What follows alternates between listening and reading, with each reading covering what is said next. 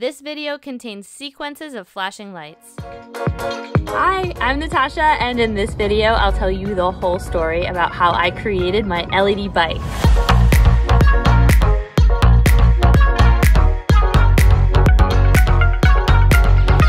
This is an ongoing project that's come so far but has so many possibilities to keep going too. So let me catch you up on what I've done so far. I'll share my journey from the initial concept to my first Arduino build, to switching to microbit, to connecting it all with radio. Oh, and making a version of the project that's super beginner friendly so that you can make one too. It all started because my local bike club has light up bike rides that I had been going on for a few years. So making an LED bike was in the back of my mind. Then in 2020, I suddenly found myself with a lot of time on my hands, and I thought, LED bike time! I wanted to define my bike as being a pixel bike, not diffusing the LEDs at all. I thought I would just accentuate the classic shape of the bicycle just in lights. I wanted people to see me riding by in the dark and be like, whoa, look at that LED bike! Wow, look at that LED bike!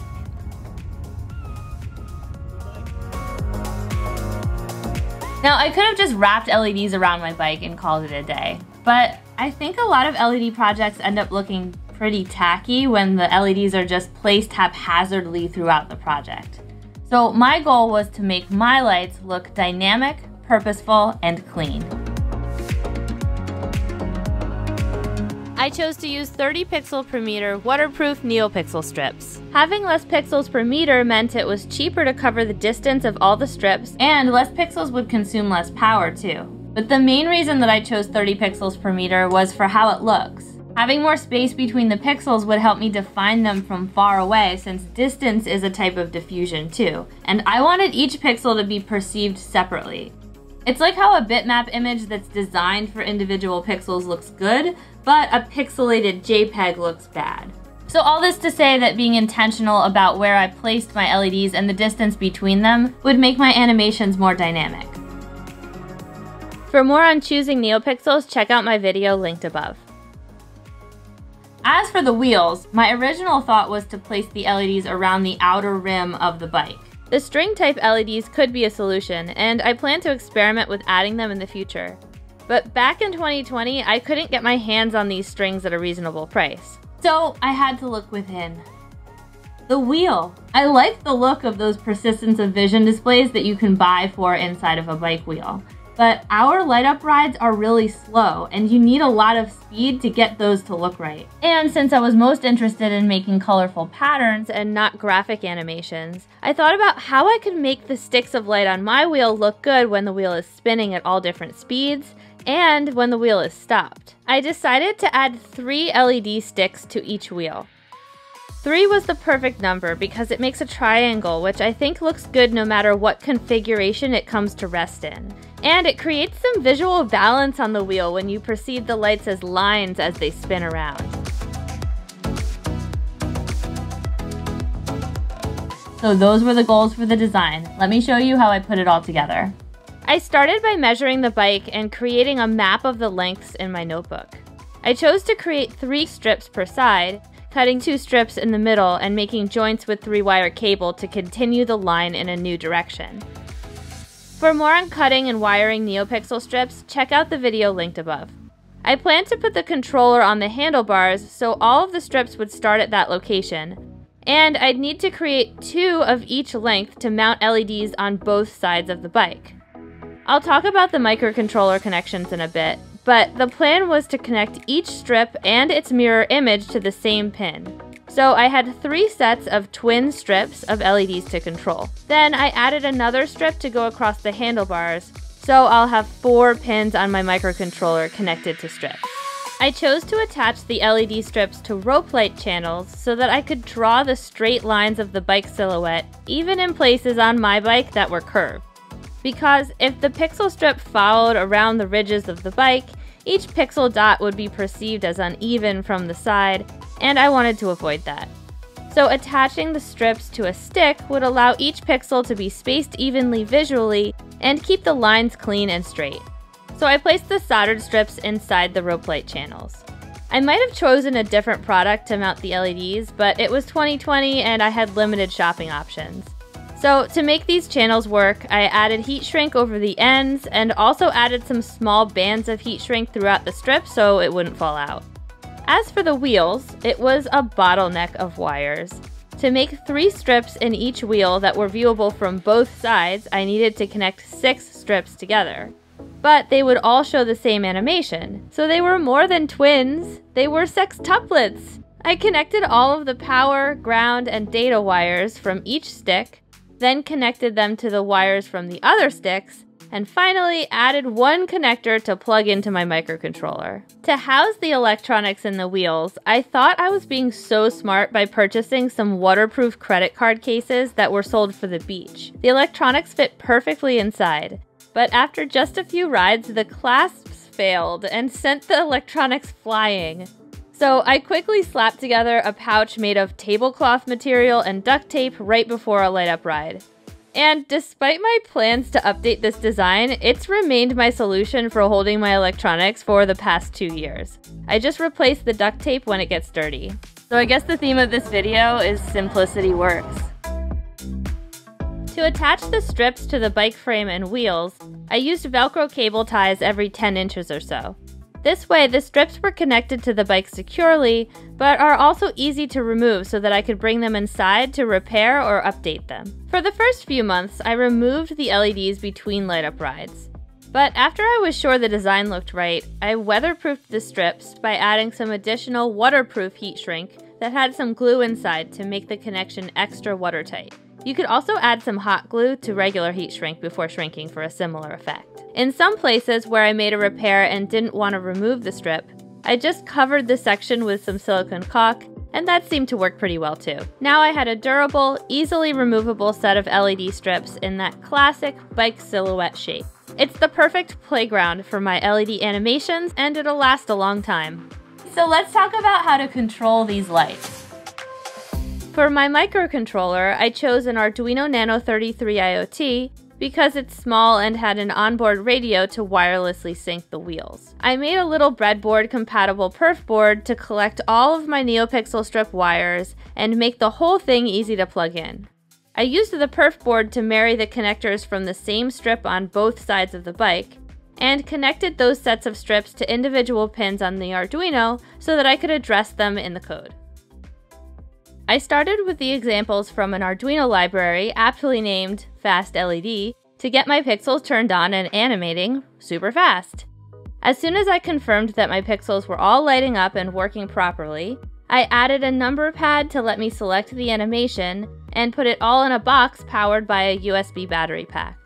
I found a handful of great tutorials that helped me do this, and I'll share the links to them in the description. Then it was time to debut the bike at the Bike JC ride. Everyone was like, whoa, how did you do that? I really like it. Thanks. And it just keeps changing colors kind of automatically. Yeah, so I programmed each of these buttons to do a different thing, so that's why I've been like, I wanted to be able to ride and change it up a bit, you know? While you're riding. Exactly. Without being too distracted. Yeah, so this worked out good because, like, you know, I just memorized what I wanted, but, you know, like, these are just different color combinations in this row, and then these are the, like, flash. And that conversation kept going. I was super happy with the response, so I didn't stop there. Next, I wanted to see if I could make the NeoPixel animations react to music. I started with the simplest solution by connecting a headphone splitter to my boombox and an analog pin on my Arduino, and mapped the audio signal, which is basically the volume, to the LED animation. This was far from a VU meter that visualizes the music based on frequency, but it was still a nice first try at seeing the bike react to music. If you want to learn more about creating a VU meter with NeoPixels, you'll like my NeoPixel Christmas tree video. I'll put a link to that for you to check out as well. At the same time, I was working on syncing the wheel animations with the frame. I had some trouble with this one. Writing radio communication code between the Arduino Nanos was a new skill for me, and despite reading everything I could on the topic, I couldn't get the Arduinos to stay connected to one another. Come on! Yeah! Oh. But then, just as I was struggling with this, I was assigned to make a Microsoft MakeCode tutorial, and I saw this. Da da da da da da da! The radio block! I started playing with the radio connection between microbits and found that it was very reliable. It's a simpler radio, and all I needed to do was communicate which animation to play. So it was simply the best. You're simply the best! Also at this time, my ride mates were asking me to teach them how to create their own LED bike setups. So I was planning an Arduino class. Arduino is wonderful, but for absolute beginners, block coding and microbit would be easier to teach and get to the fun part of designing custom animations faster. So I made the difficult decision to switch the entire project to microbit. How great is it that NeoPixels work with so many microcontrollers? I was able to make the switch and keep all the same pixels on my bike. But I did need to recreate the controller. I would need to redo the connections to the microbit, so I used it as an opportunity to switch the strip connectors to these durable and waterproof ones. Since the NeoPixels on the bike are now waterproofed, I could leave them on the bike 24/7 and just bring the controller inside. I soldered all of the connectors to a proto board with resistors to smooth out any spikes in the data line. This is recommended by the Adafruit NeoPixel Uber Guide, a tutorial with many useful tips for working with NeoPixels, which I'll link to below. I wrapped all of the connectors in a huge piece of weather-resistant heat shrink to make one big durable connector. Then I soldered all of the connections to a Pi-Moroni pin-bit breakout board, which I chose for its small form factor. Breakout boards like this make it easy to access more than just the 0, 1, and 2 pins on the microbit. I also added a small 8-pixel NeoPixel stick to display the current animation, so I could see what animation was playing while riding my bike. I laser cut a few pieces of acrylic to house the electronics. A top piece to hold the microbit and NeoPixel strip, a middle piece to hold the proto board and breakout board together, and a third piece to create a place for my LiPo battery. Plastic standoffs hold the pieces together, and I added a Velcro loop to attach the whole assembly to the bike. To my surprise, this controller is the part of the bike that I get asked about the most. The tiny LED stick illuminates the acrylic and it looks really cool from far away. I love how a design feature that I made for user feedback ended up being an aesthetic win too. What a happy accident! Now let's talk about the code. To code the microbit, I used Microsoft MakeCode. I learned to code in Arduino, which is text-based, so switching to block coding was honestly a bit confusing. The code is on islands and the blocks have slightly different names. But once I got the hang of it, I realized that I could code simple interactions in a fraction of the time that I could type them out in Arduino, and likely lose time to forgetting a comma or curly bracket, you know. If you want to learn more about how to code NeoPixels with Microsoft MakeCode 2, watch my Creative LEDs video series from the beginning. My bike build was, well, a little more complicated than the simple strip example in the series. So here's how I set up MakeCode for all of my NeoPixel strips. In MakeCode, I named each of the 4 strips after the pin they were connected to, and set them up as NeoPixel strips with the number of LEDs on each. I also created ranges of LEDs.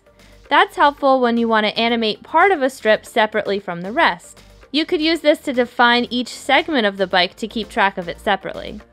Or, in this example, I went a bit crazy making an animation with very specific LEDs in each group based on their location across the bike. So I can make wipe effects like this. I think it looks pretty cool.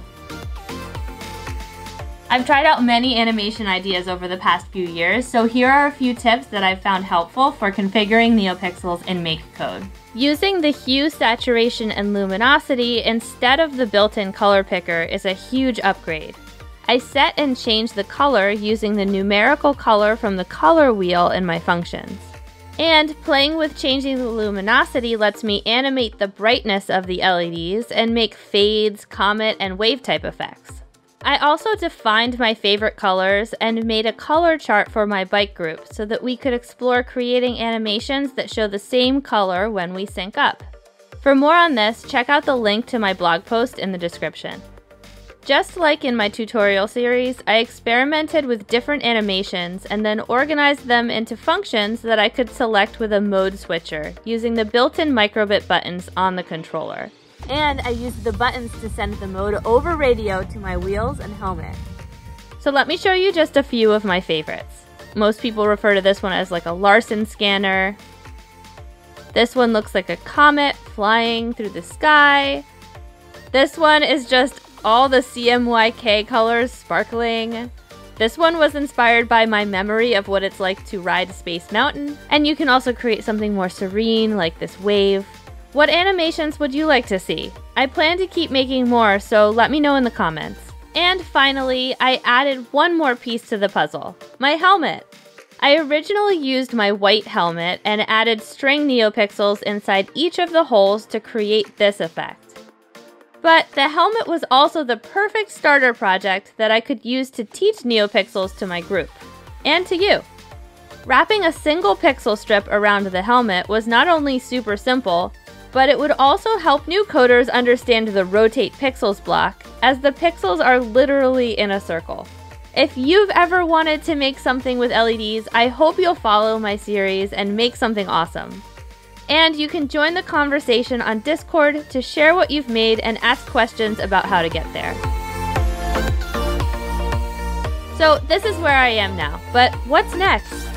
There's so much more that I want to add to this project. I want to try out putting the LEDs around the perimeters of the wheels. I want to try making music-reactive animations. I want to update the controller to have more buttons so that I can control it easier. And I want to add more lights to my body so that I can have a full light display on myself as well.